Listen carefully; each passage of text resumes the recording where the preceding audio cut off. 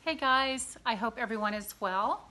This is Judy Aldridge from Atlantis Home, and I'm teaming up with CIRCA Houses today to give you guys a one-room journey along with a lot of other fabulous Instagrammers. We're just going to create a little content to keep you guys entertained during this time of self-isolation. So let's get started. Okay guys, let's get started. We're going to do a tour of a room in my house that we call the elephant room, and I'll tell you why in just a minute.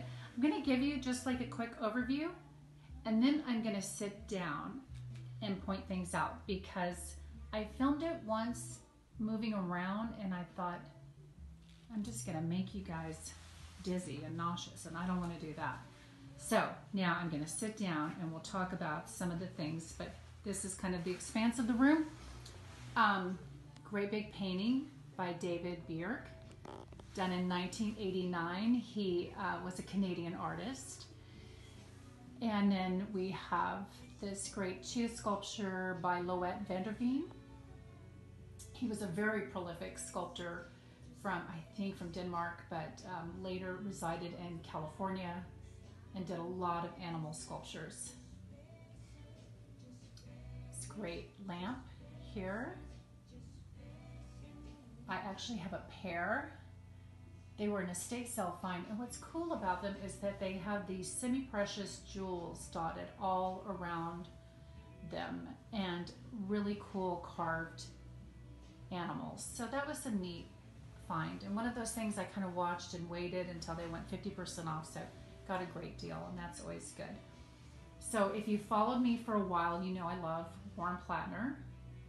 And I just recently moved this pair of Warren Plattner chairs in here with these Florence Knoll club chairs, and I think they look really good.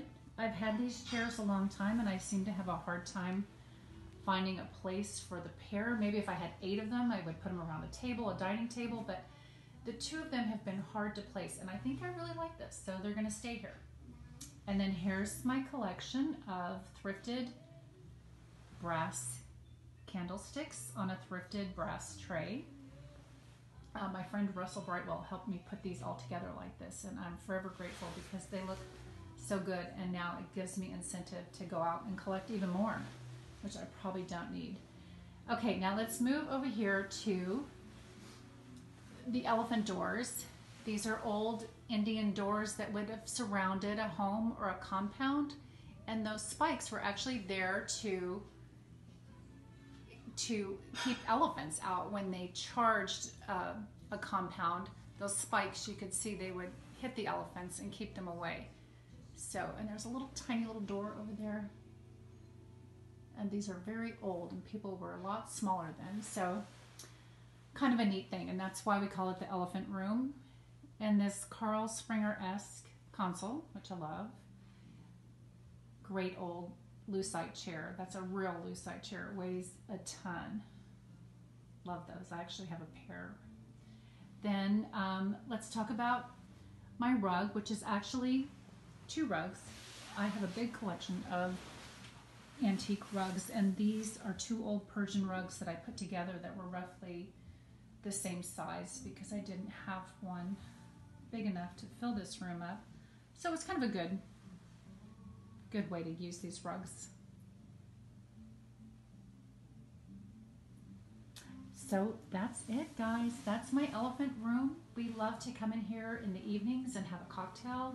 It's kind of where we like to chill out. It is definitely, I would say, our favorite room. And that's the end of my one-room journey. So when this goes live, if you guys have any questions about anything, just send me a DM, and I hope everyone stays well. Bye.